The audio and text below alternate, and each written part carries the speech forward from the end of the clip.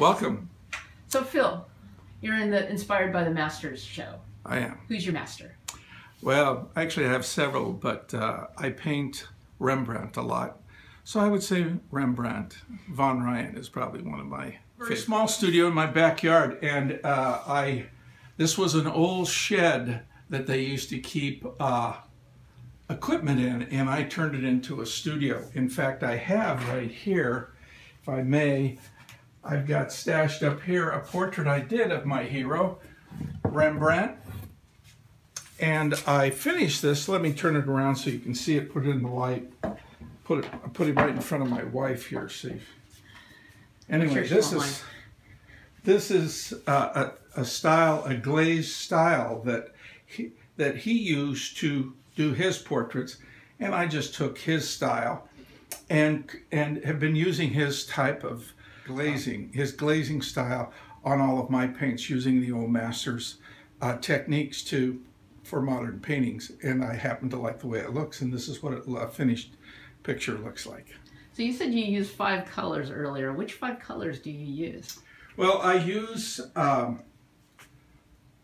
yellow, a red, I use an ochre, white, and I never use black. I don't know why. I always make my own blacks. And those are the what, 4 or 5 colors that I use, and I seem to get a lot of mileage out of those colors in most of my absolutely my paintings. I don't really need too much. I also use blue. I use a very dark indigo blue, which I find a lovely color for backgrounds, shadows, and skin tones, and so on. I use it a lot. Yeah.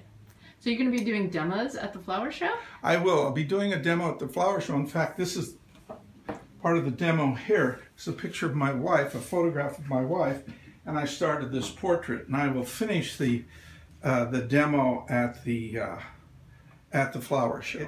People like to see an artist working on something rather than a real unfinished picture. They like to see it almost finished to see where it's going to go. A painting like this will take me 2 to 3 weeks, and I'll work on it every day. It has to dry overnight. I paint over wet over dry. I don't do the alla prima style, which is wet on wet. I've tried that and I end up making mud. So I like the glaze technique, where I use one thin color over another thin color over another thin color, and it builds a depth in the canvas that you can only get with that. So what's an ideal weekend in Coronado for you? Well, painting at the flower show for all my neighbors.